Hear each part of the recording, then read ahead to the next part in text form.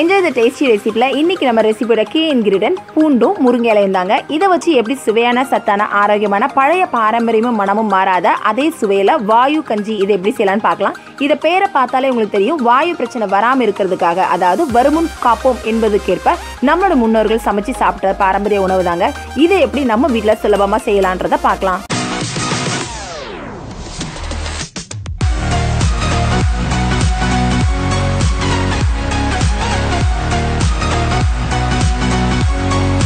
இதை செய்யறதுக்கு முதல்ல ஒரு கடாயில 1 டேபிள்ஸ்பூன் மிளகை ஹை ஃப்ளேம்ல நல்லா 1 நிமிஷம் வறுத்து எடுத்துக்கலாம்.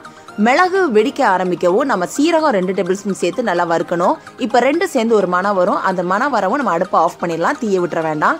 இப்போ இது ஒரு பிளேட்ல மாத்தி நல்லா ஆற விட்டுலாம். இப்போ நம்ம அடுப்பை ஆன் பண்ணி 5லேருந்து 7 மிளகா வத்தலை சுட்டு எடுக்க போறோம் காரத்துக்காக. ஏற்கனவே நம்ம மிளகும் காரத்துக்கு தான் போட்டுக்கிறோம். இப்போ உங்களுக்கு காரம் எவ்வளவு வேணுமோ அதுக்கேற்ற மாதிரி கூட குறைச்சி போட்டுக்கோங்க. எனக்கு இதுல 6 மிளகா வத்தலை நான் சேர்த்துருக்கிறேன். எனக்கு அது கரெக்டா இருந்தது. மிளகா வத்தலை ரொம்ப நேரம் நம்ம நெருப்புல காட்டினோம்னா அது கருகி தீஞ்ச வாடை வந்துடும். அப்புறம் நம்ம மசாலா அரைக்கிறப்போ அது நல்லா கருகின வாடை வந்துடும். நம்மளோட மசாலாவுடைய வாசமே அது மாத்திரும். இப்போ இதை பிளெண்டர்ல நல்லா ஃபைன் பவுடரா அரைச்சி எடுத்துக்கலாம். முதல்ல இதை அரைச்சி எடுத்துக்கிட்டு தான் அடுத்து நம்ம உள்ளதை சேர்க்க போறோம். ஏன்னா இது தனியாக அரைச்சி எடுத்தாதான் மிளகும் சீரமும் நல்லா ஃபைன் பவுடரா அரைப்படும். இப்போ இது கூட நம்ம 1/2 கப் தேங்காவும் கொஞ்சம் தண்ணியும் சேர்த்து நல்லா ஃபைன் பேஸ்ட்டா அரைச்சி எடுத்துக்கலாம். இப்போ ஒரு பாத்திரத்துல 6 கப் நிறைய தண்ணி சேர்த்து அந்த தண்ணி நல்லா கொதிச்சதும் 1/2 கப் அரிசி நம்ம சேர்க்கிறோம். அதாவது 1/4 கிலோ அரிசி சேர்த்துருக்கிறோம்.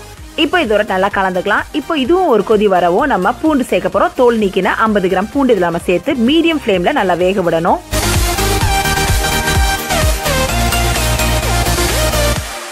இப்போ 7 நிமிஷம் ஆயிடுச்சு. எனக்கு எல்லா தண்ணியும் வத்தி இருக்கு. இந்த நேரம் நான் 1/2 கப் நிறைய தண்ணி சேர்த்து ஒரு வாட்டி நல்லா கலந்துக்கிறேன். இப்போ இதை மறுபடியும் மூடி வச்சு மூடி 5 நிமிஷம் மீடியம் ஃப்ளேம்ல நல்லா வேக விட போறேன். இப்போ 5 நிமிஷம் ஆயிடுச்சு. நம்ம பூண்டு எவ்வளவு வெந்திருக்குன்னு பார்க்கலாம்.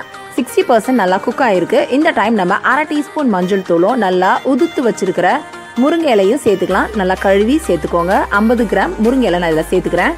இப்போ இதோட நல்லா கலந்து விட்டுக்கிட்டு இதுக்கு தேவையான அளவு தண்ணி சேர்க்க போறோம். இப்போ இதுல 1 கப் நிறைய தண்ணி சேர்த்துருக்கிறேன்.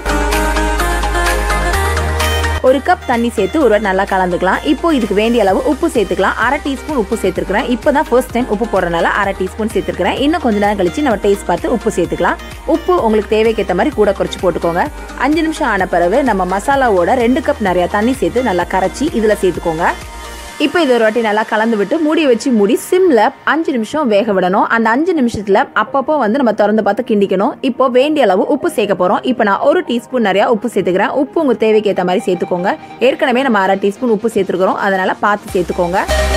எப்பவுமே மசாலா சேர்த்த பிறகு நம்ம அடிக்கடி நம்ம பார்த்து கலந்து விட்டுக்கிட்டே இருக்கணும். அல்லதுனா அடி ஒட்ட ஆரம்பிச்சிடும்.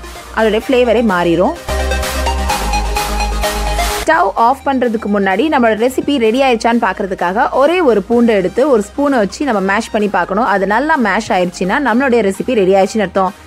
இப்போ நமக்கு பார்த்தீங்கன்னா நல்லா மேஷ் ஆயிடுச்சு. இப்போ நம்மளுடைய சுவையான வாயு கஞ்சி அதாவது முருங்கை இலை சாதம் தயாராகிடுச்சு. இதை உங்களுடைய ஃபேவரட்டான முறுக்கு சேவை வச்சு சாப்பிடுங்க.